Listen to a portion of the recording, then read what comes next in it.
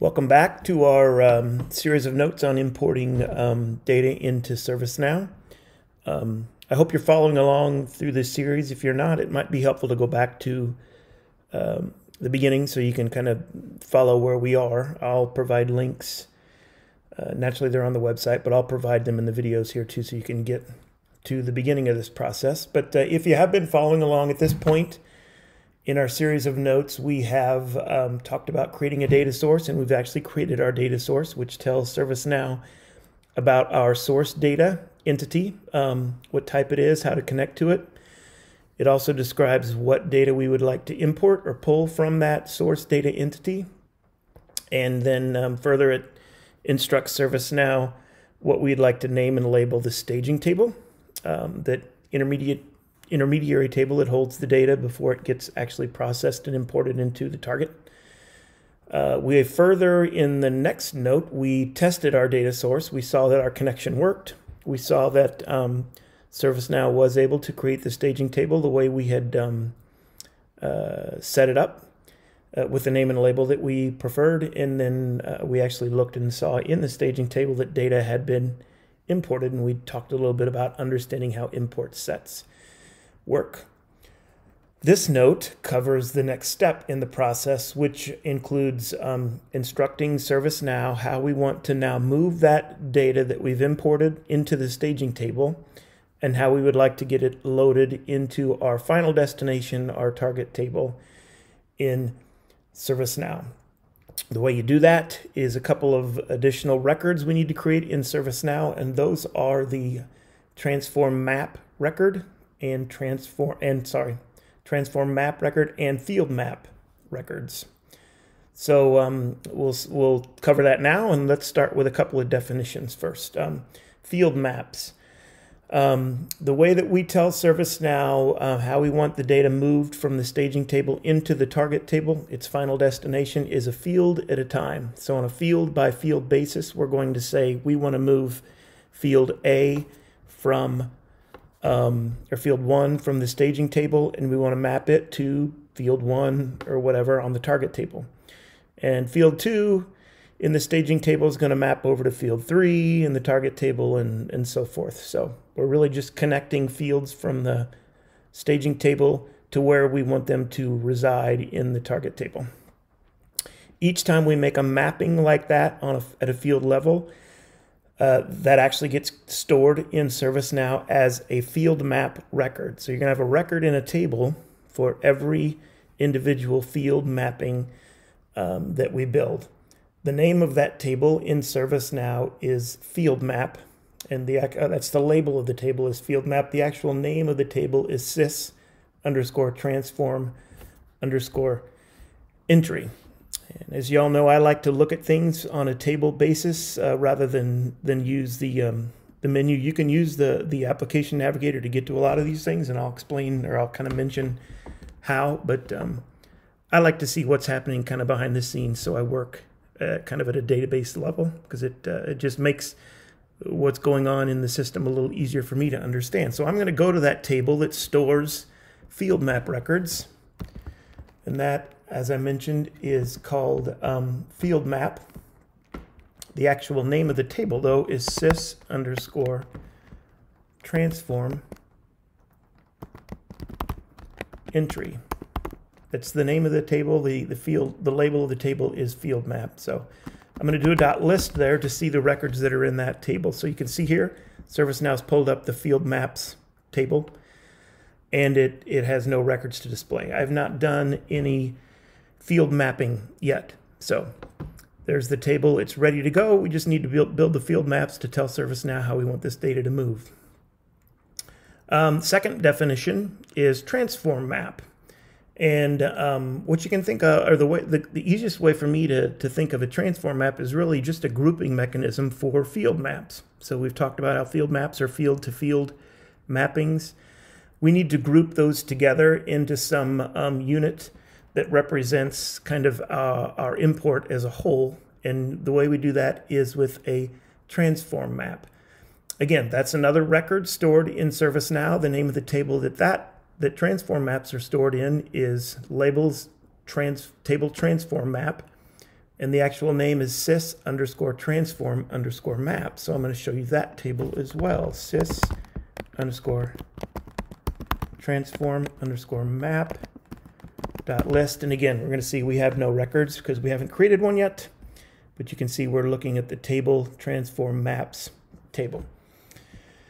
Okay, so let's move on. The next thing I want to mention just before we actually do the demonstration is the target table that we're using in this demonstration here. The target of an import into ServiceNow can be or could be an out-of-the-box ServiceNow table like the user table, for example, or maybe some CMDB table that you're wanting to import data into. It could also be a table that you have actually gone in and created in ServiceNow specifically for your purposes. And that is what I've done for this demonstration. So I went ahead and I will actually link to another note that I'll create to kind of show how to create a custom table in ServiceNow. For the purposes of this demonstration, though, I've gone ahead and done that. I created a table called My Table.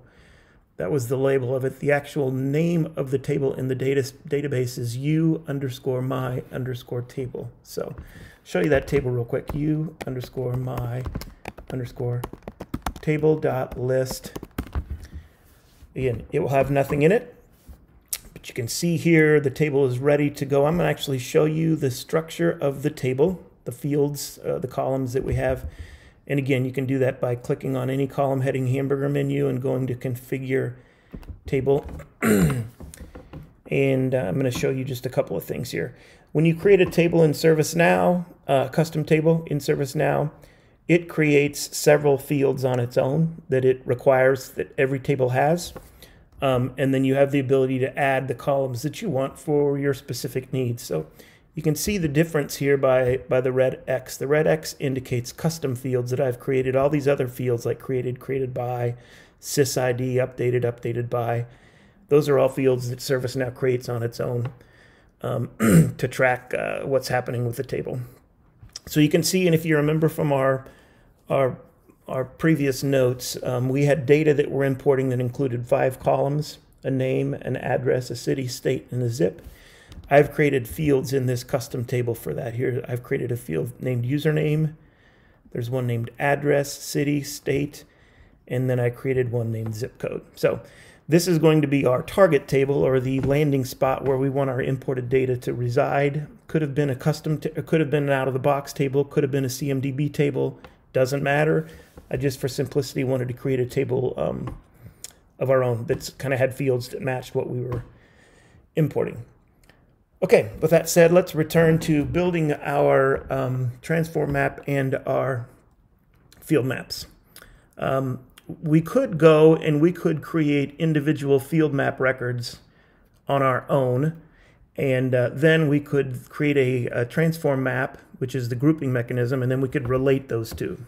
That would be one way to do it. ServiceNow makes it a little simpler if you actually start with the transform map, and then in that process of creating the transform map, it provides us the ability to go ahead and add the field maps that we want related to that transform map.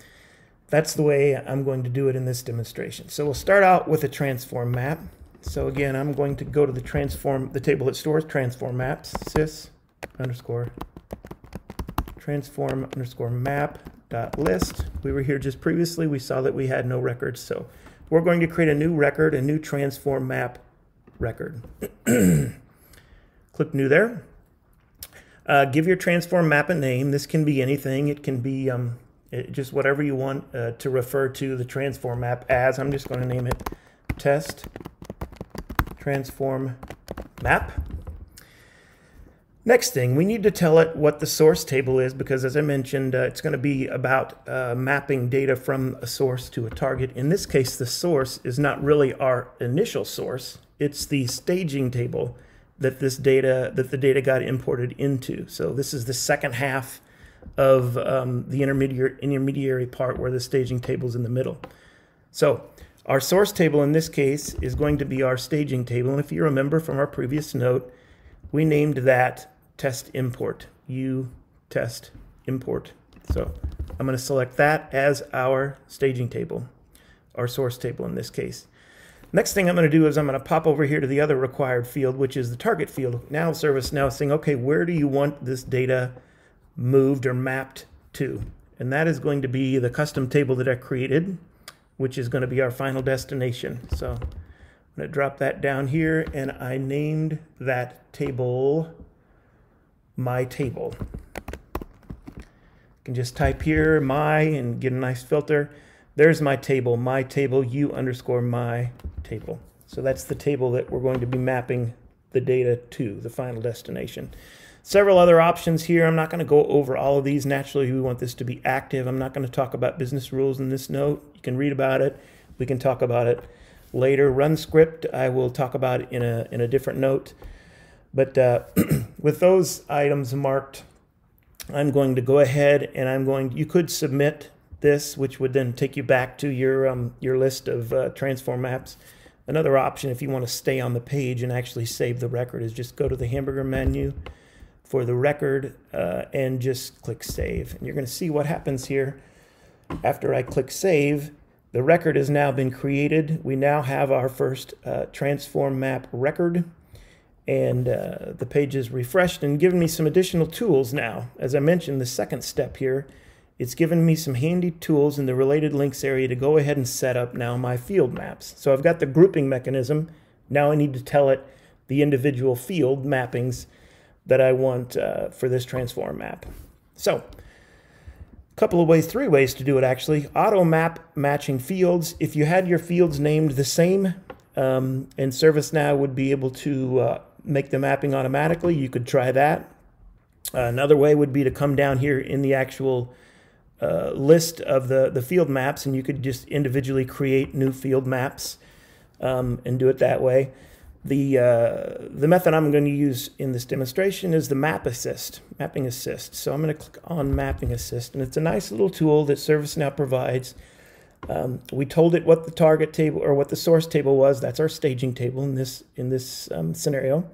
We told it what the target table is. That's my custom table so it's got the source table fields listed here. It's got the target table fields listed here, the target table fields that are loadable. And in between, we're going to make this mapping to mapping relationship. So I'm going to start with name. Name. So we're going to start with name. I'm going to go ahead and add the name in the staging table is going to map to my username field in my target table. So we've just created one field map record. Well, when we click save, we've just set up one field map record. We'll then go to address. Staging table address goes to target table address. ServiceNow could have figured that one out, I'm sure. City, staging table city goes to target table city. Staging table state goes to target table state. And staging table zip goes to my target table zip code field. So we'll say zip code, add that, and we've now set up what will be 1, 2, 3, 4, 5 field maps for the 5 fields that we had imported initially from our source data. With that complete, I'm going to click save. It's going to return me now to my transform map form. But now you can see if we scroll to the bottom and we look at our field map list, we've got 5 field maps set. And it shows you the source field and the target field that it's mapped to.